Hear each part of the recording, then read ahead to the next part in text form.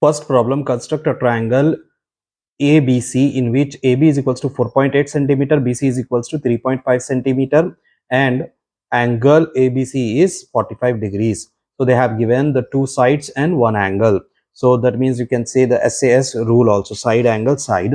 Now first of all, we will write down what is given.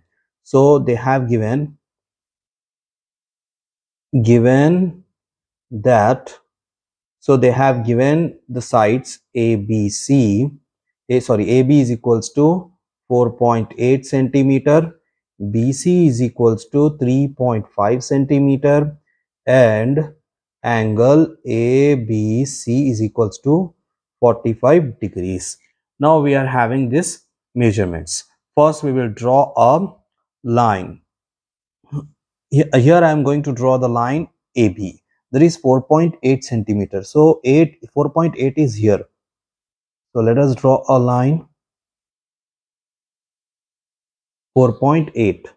So AB is equals to 4.8 centimeter.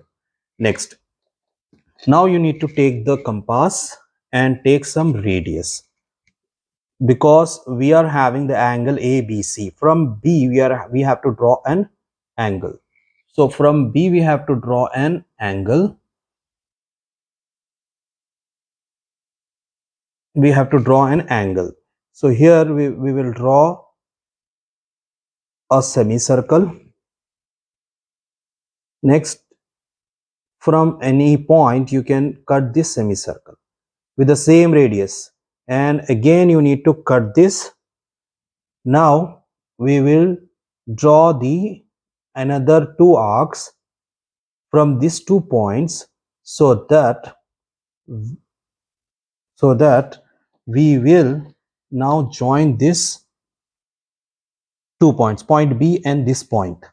So let us put dotted line, because we just need 45 degrees. Here we are getting how much degrees? 90 degrees.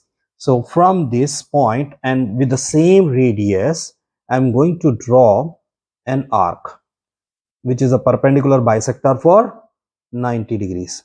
So here let us cut this. Now this, here we have to draw a line because we need 45 degrees and we got 45 degrees. So here we will join these two lines. Now we got the ray of 45 degrees. Here the angle is 45 degrees. Next, after getting this 45 degrees, we have to see from BC, that is 3.5 centimeter radius. So take your ruler and from 3.5 I am putting the steel needle there and stretch it up to 0, that is 3.5 centimeter.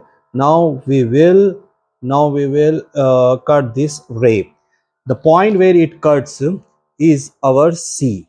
Now we have to join A and C. Let us join this AC.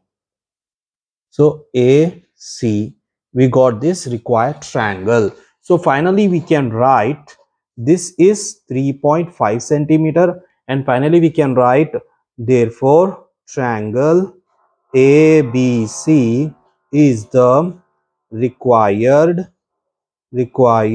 triangle. So this is a required triangle. So this our first problem is finished.